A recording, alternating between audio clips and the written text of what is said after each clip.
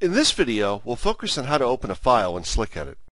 This might seem really obvious, but it turns out that SlickEdit has several ways you can open a file. For these examples, we'll be assuming you have a project set up. If you don't have a project set up yet, you might want to watch the video titled How to Create a Project on our YouTube channel. First and most obvious is the Open button. In SlickEdit, this will prompt you to use the standard Open dialog or Smart Open. We'll choose Smart Open. Smart Open will present you with the files in the current directory like the normal Open File dialog, but when you type a piece of a file name,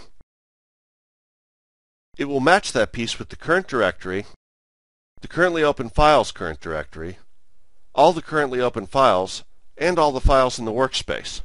There's an option to make this a prefix match. Most of these same features work on the SlickEdit command line.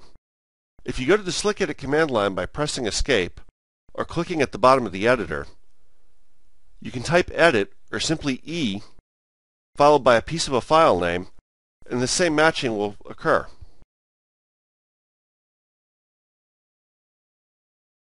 Both Smart Open and the SlickEdit command line support file name aliases. If you aren't familiar with SlickEdit's alias facility, you might want to watch the video File Name Aliases on our YouTube channel.